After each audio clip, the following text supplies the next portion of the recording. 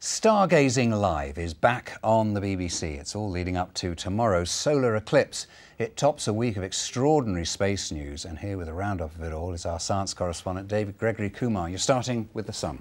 We are indeed, Nick, as you can probably tell there. This is an image just released from a space telescope that studies our sun. It's run by NASA, but it's partially built by the University of Birmingham. Now, this disk in the centre is blocking out the bright centre of the sun that would otherwise blind the instruments and reveals all the activity around the edges. And this is a massive burst of gas and magnetic fields streaming out from the sun, and it was this that gave us the northern lights here in the Midlands for once. This is Movin.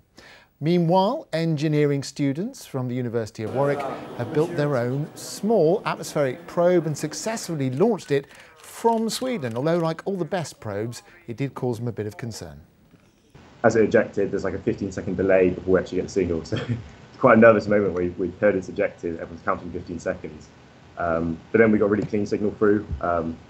As it kind of comes down, it tumbles quite a lot, so there are bits where the signal like cut in and out a little bit, but yeah, we're very happy with our data, really happy with how it went.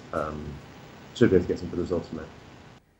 So all this leads us to the big space news of the week, the solar eclipse. The Stargazing Live team are all over tomorrow's eclipse, but it's not the first big BBC attempt to cover an eclipse live. That happened back in 1961. For a young BBC director now happily retired in Staffordshire, it all started badly as a royal visitor meant the team were locked out of their own studio. And she said, well, I can't help that. The Queen Mother is being shown round the studios and she's in there and no one else is allowed to go in now because, you know, till she's finished. And I said, well, you know, I don't care. The sun isn't going to stop eclipsing for the Queen Mother. So royalty permitting, what's the best way to view the solar eclipse? Well, like this telescope that you see here has a special part which filters out the light of the sun in a way that allows us to see the prominence, it's called. They are filaments of gas surrounding the sun, and you can see the eruptions on the sun. And that's a very special way of looking at the sun. In fact, this telescope can even take video of the sun. Here it is, boiling away. But you don't need to spend thousands to see the sun safely. Poke a tiny hole or two in a piece of card and watch the image of the sun be eclipsed by the moon. So, one last warning about the power of the sun.